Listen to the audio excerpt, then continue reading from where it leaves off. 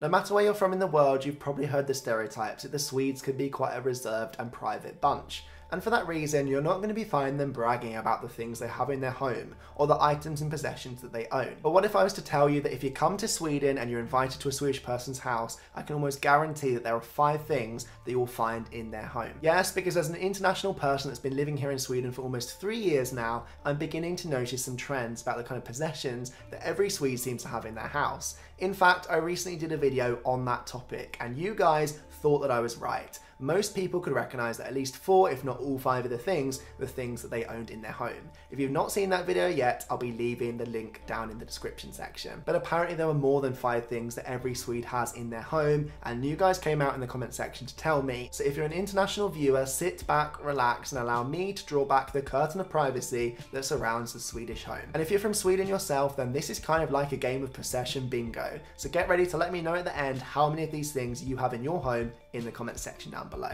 Should we get started? I think it's time.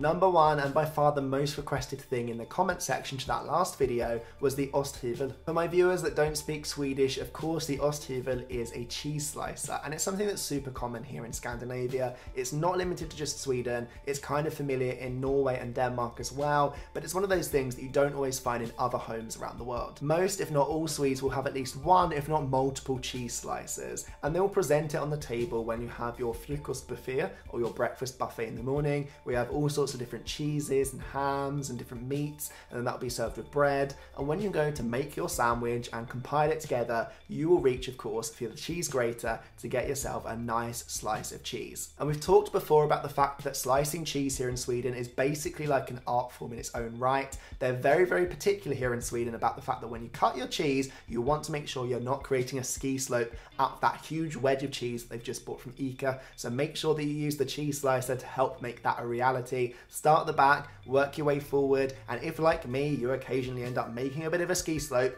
go back to the back and correct it by going sideways. Otherwise, you'll find yourself in trouble very shortly. Basically, a surefire way to make sure you are never invited back to that Swedish home again. You've been warned. The second thing that earns its place on this list of the items you will find in every Swedish person's home is an egg cooker. The more I come to think about it, I'm not sure if that's the technical name for this item, but I have to tell you that this egg warmer cooker thing is a contraption that you will find in most, if not all, Swedish homes. The reason for that, of course, is that the egg is a very, very popular cooking item here in Sweden. It's a very popular snack. People often have it at breakfast time, sometime in the evening if they want something small to eat before they go to bed, get that protein in, and they often serve it with some kind of mayonnaise on top if it's some sort of hard-boiled egg, or maybe even caviar. And you know my thoughts on that, so I won't say anymore. But if you take what I say verbatim and you accept the fact that in Sweden lots of people are going to be asking for an egg as a snack, it is no wonder that you need place for at least 8 or maybe even 10 different eggs to cook at the same time, so that you can all eat and enjoy your egg at the same time. You don't have to wait one by one like it's some sort of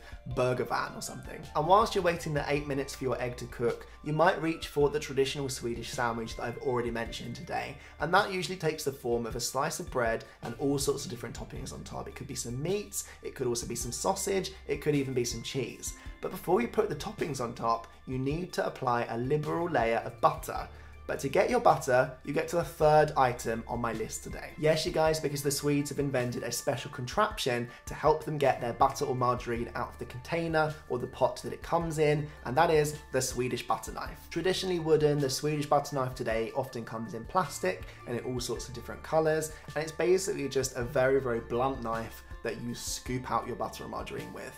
And I don't really understand why they don't just use a normal knife, but that said, I guess this is more child friendly and it's quite strong, so it's quite nice to be able to get the butter out and apply that layer on top of your sandwich.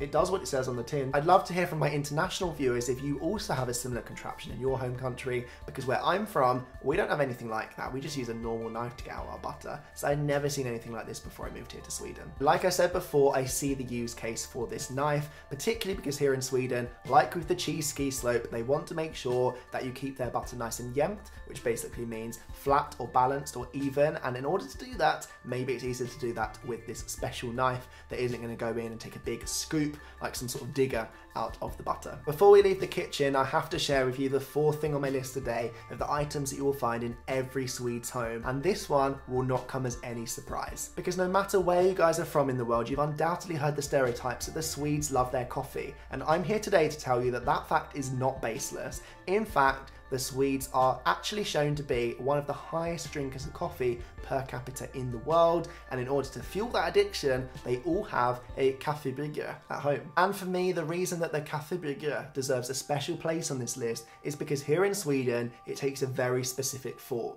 Unlike in the rest of the world where maybe we're using capsule-based Nespresso machines, or maybe granules, instant coffee like the Nescafé, here in Sweden, almost every single household you go into has a filter-based coffee machine, because they want to make sure that their coffee is strong, good quality, and they can make several cups at once. Forgive me if I don't bring our coffee machine into shot for this part of the video. I don't really fancy taking apart my kitchen to have it here in front of me now. But if you've been to a Swedish home before, you'll know exactly what I'm talking about. Every Swede has a kaffebryggare. You need to be able to make the coffee whenever you want it, several times throughout the day, and to offer every single fika opportunity. So it's a staple, and it definitely deserves a place on this list. The fifth and final thing on my list today of the things that every Swede has in their home has actually been behind me this whole video. In fact, it's always behind me.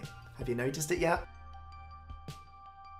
No, it's not the candles, we did that last time. No, in fact, I'm talking about this shelf contraption. And I don't really know what its official name is, so if you know, let me know down in the comment section below. And I have to admit, I didn't really know that it was so common until I got to the comments of the last video in this series, where you guys said to me, this is probably one of the most common things in the Swedish home, and it really should have been on my list. Funny enough, it wasn't something that we bought when we moved in. It was actually already here, and it was left on the wall when we got this apartment, and we decided it's functional, it does its job, it's quite cute, and you can fill it with different things, so why not keep it? But apparently there are millions of other Swedes in the country that have the same idea, because you guys are all doing the same thing. I believe this particular shelf is called a string shelf, and as I say, it's a user recommended moment on my list today. You guys at home told me that all Swedes have these. It's super common in the Swedish household, so let me know down in the comments below if you're one of the people that owns one of these. I can see why, to be honest, because the design is super minimalist. It is Nordic interior design at its best. Very classic and timeless. It can work in all sorts of different backgrounds, color palettes, color schemes. It makes a lot of sense, and it's stable and easy to put together. Not that I'm trying to earn commission off of it, but you see what I'm saying. It's a common item, and it serves its purpose, and it's pretty while it's doing it. Why wouldn't you want one at home? And with that, we've reached the end of this list about the 5 things that you will find in almost any Swedish home in the country. Of course, I appreciate that there will always be exceptions, and there's probably some of you guys sitting at home right now thinking, I don't have any of those 5 things. He didn't mention anything that's common in a Swedish house. If that's you, you need to get down in the comment section down below and let me know, what do you have at home that you think other Swedes also have, so that I can maybe add to this list and maybe do a part 3 at some point in the future. As I say, thank you so much for watching this video. I've really enjoyed having you along for the journey. Let me know how many of these things you have. Let me know if there's anything else that deserves to be on this list. And if you're from international countries and you want to let me know what's coming in your country, you can also do that down in the comment section down below. Let's get the conversation going. I love the dialogue that we have, and I'm very grateful to all of you for continuing to watch and like and support all of my videos. If you're not subscribed yet, click that button, ring the bell. You'll be the first one to know as soon as I put a new video out. I do that about once a week at the minute, so you do not want to miss next week's video. Make sure you're subscribed and you'll be ready for it when it comes out. Until then, thank you so much for watching another video. I'll see you guys soon, and I hope you have a great day whatever you're up to. Bye guys.